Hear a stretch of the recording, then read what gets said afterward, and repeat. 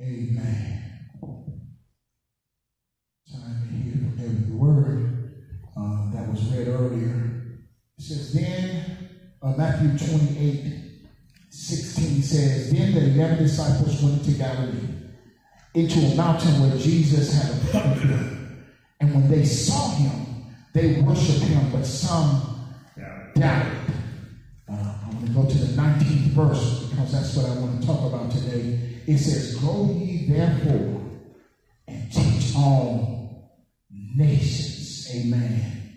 That's all I want to say. Go ye therefore and teach all nations. Let's pray. Father God, we come down in the matchless name of Jesus. We thank you not only for who you are, but we thank you for what you are. We thank you, God, that you brought us to this side of the mountain one more time to dine of thy word. Lord, we ask that the nefesh of your spirit breathe on us, Father God, that the anointing fill every crack and crevice of this space, God, that you might be magnified in this time. Lord, we ask you to let the words of my mouth and the meditation of my heart be not only acceptable, but guided, rooted, and designed by you. Oh Lord, my strength and my redeemer. In Jesus' name we pray. Amen.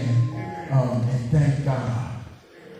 There is sometimes in us, that we could grow up with, or stories or things that we hear on a constant basis. In other words, when I was a kid, we used to watch The Wizard of Oz. And The Wizard of Oz came on every year at the same time of the year. It was normally around the pre-spring time in March.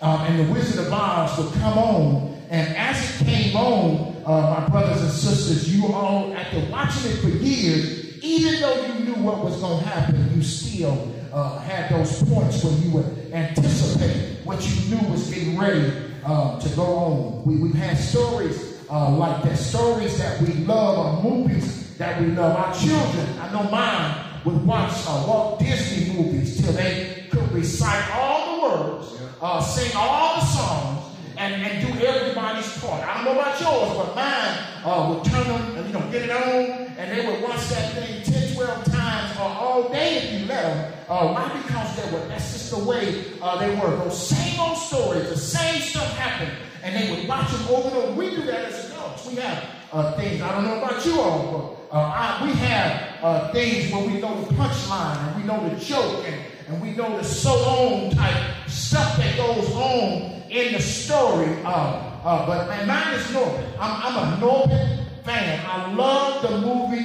Norbit. Even though I know what's going to happen, I'm still laughing at it every time.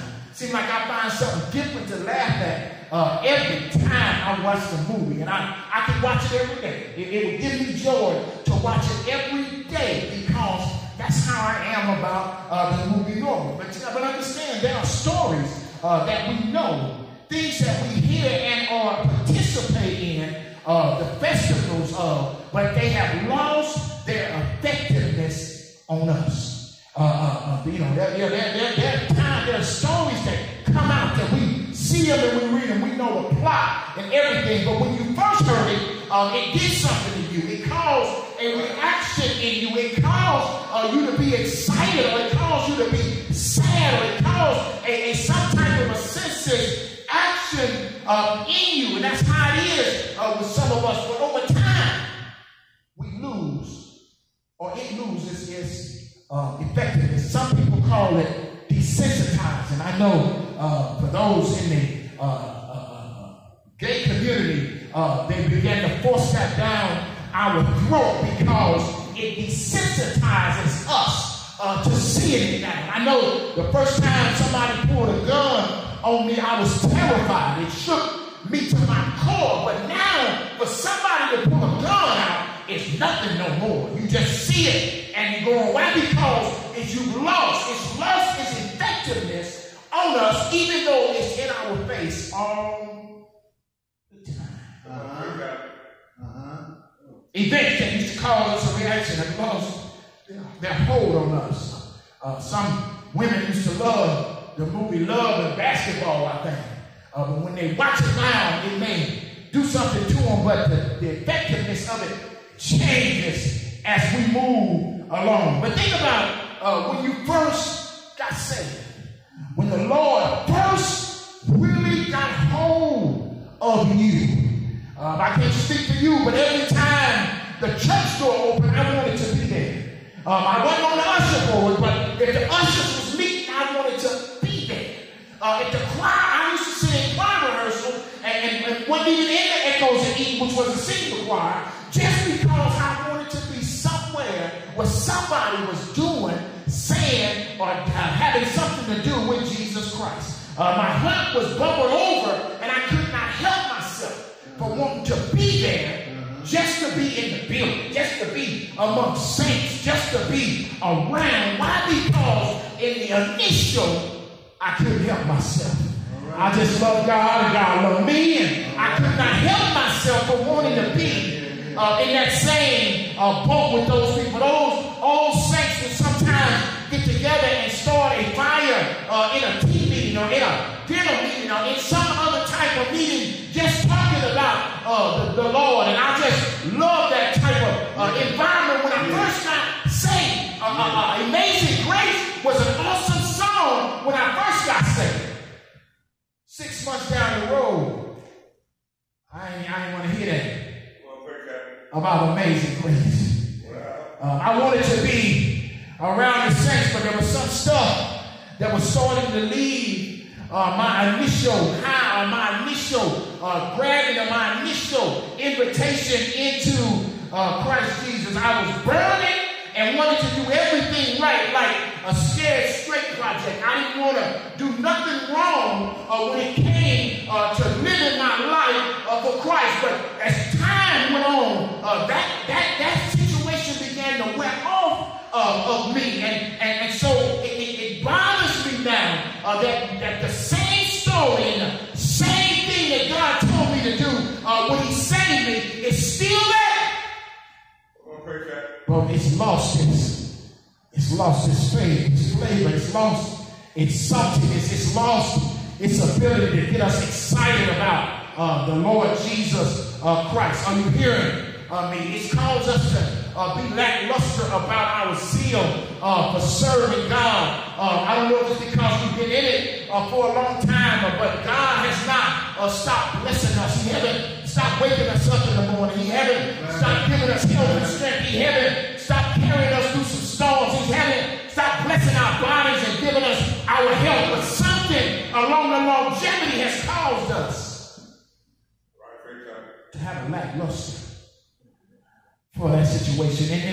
In this text, my brothers and sisters, Jesus' crucifixion and his death, and I'm just taking it from Mark 15, 21 through 41. Jesus was taken to the place called Golgotha, which means the place of skulls, for his crucifixion. This is where all crucifixions took place. It was just outside the city walls, and if you follow the story, you know he was taken there, and the crucifixion was used on the worst criminals, as it was very treacherous form of execution according to the Jewish scripture. Those who died by crucifixion was under God's curse. Yet Jesus is crucified. It was common to make a criminal carry his own cross, being up Golgotha's hill, and here we find Jesus Christ carrying his cross to be crucified. The fact that Jesus needed assistance from Simon of Cyrene tells us how weak he must have been, both physically and mentally. But the soldiers offered him a drink to revive his pain, but he did not take it. Romans crucified people publicly as an example to others. Many people would have watched the crucifixion and shouted insults at the criminals on the top of each cross. There would have been a sign outlining the crime committed. And on the top of Jesus' cross, his crime was Jesus of Nazareth, the King of the Jews. Jesus, my brothers and sisters, was crucified from the 6th to the 9th hours, what they say was 9 a.m. between two bandits. And you wonder, why am I going back over the story again? Because as I told you before, something about the story is now lackluster in our spirit, and so we don't go, or we don't have the same reaction that we did when Christ first saved us. It says the crowd, including the religious leaders, laughed at Jesus' weakness and made fun of him. They shouted, "He saved others, and he cannot save himself." In this moment, we can see Jesus as a suffering servant, alone and rejected by all. This was prophesied in the book of Isaiah. But he was the suffering servant. Why? Because he was suffering for our sins, not just the sins that we've already committed, but those that we're going to commit. He was put to death for the sins of our people. Isaiah 53:8 says he was taken from prison and from judgment, and who shall declare his generation? When he was cut off out of the land of the living, and the transgressions of my people he was stricken. Mark records some unusual events which occurred during the crucifixion of Jesus. Here's what Mark said. Mark said darkness descended on the whole region, even though it was in the middle of the day. In the Jewish scripture, darkness was seen as a symbol of tragedy. Jesus then cried out, my God, why have thou forsaken me?" Some people thought he was calling Elijah, and who they believed would help those in need. Many had reflected on why Jesus said this. Did he feel abandoned by his Father? Jesus cried out with a loud shout and died at 3 o'clock in the afternoon. It seems strange that Jesus had the strength to cry when he was sentenced from death. This is maybe the reason for the Roman centurion thinking he was who he said he was. After Jesus' death, there was an earthquake. People rose from the dead. This was a symbol that all those who believed and trusted in Jesus would be brought forgiveness and a new life. The curtain hanging in the Holy of Holies, the veil, they say, was ripped in two from top to bottom.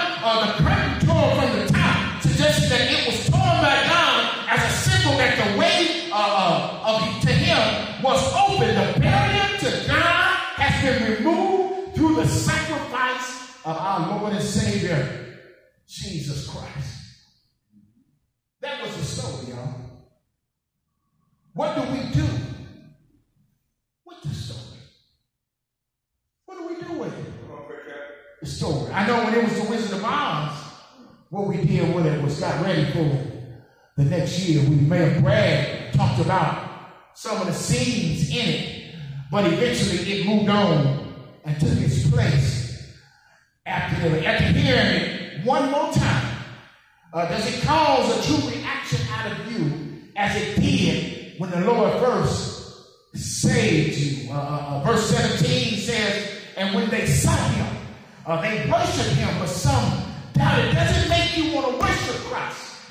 Hearing the story of what he went through for you and I. Psalms 42:1 says, as a deer panteth for streams of water, so my soul longeth after you, O God. Does it cause the reaction of you wanting to be closer to him after hearing and reviewing the story one more time?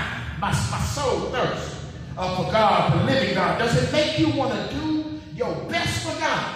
Hearing what God did for you as an individual, as a personal, in our personal lives, it ought to cause a reaction in you, knowing what God did for you. He sent his only begotten Son, that whosoever believeth in him should not go to hell, but shall have everlasting life with him. Know that everybody will live forever. At least the Spirit will live forever, and he's giving you an opportunity to live in paradise with him. What does that do to you?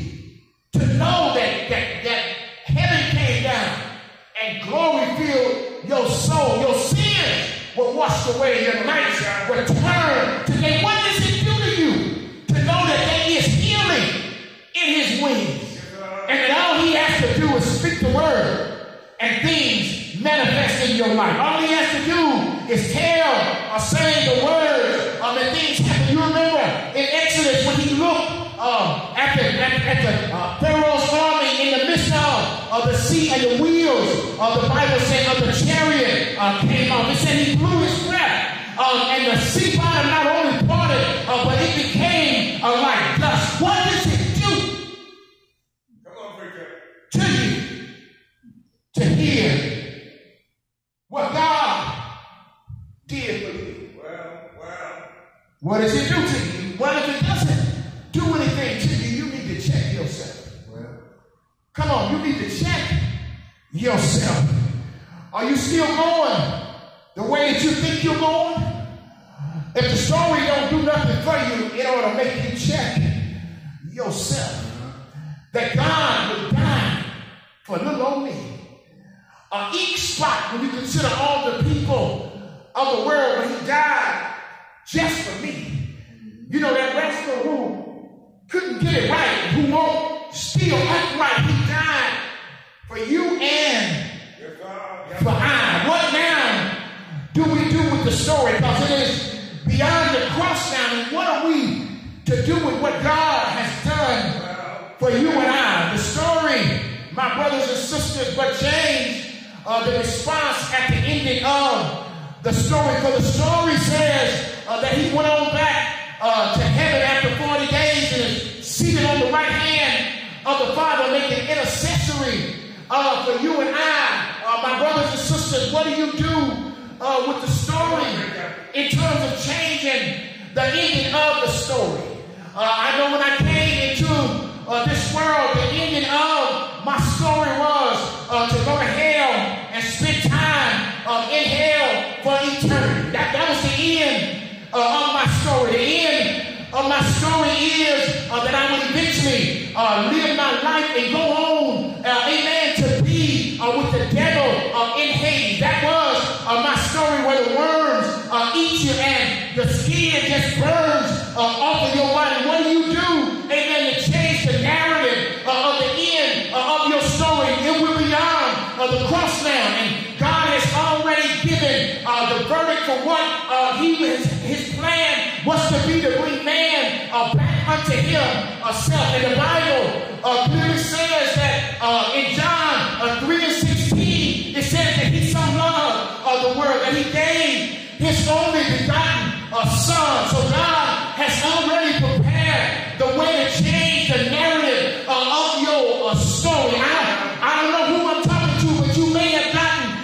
out there in this world and did some things that you were big enough to do, but I'm glad this morning that I changed, amen, the ending of my story. For God didn't send Jesus into the world to condemn the world, but through him all men might be saved. And he did it by giving us a gift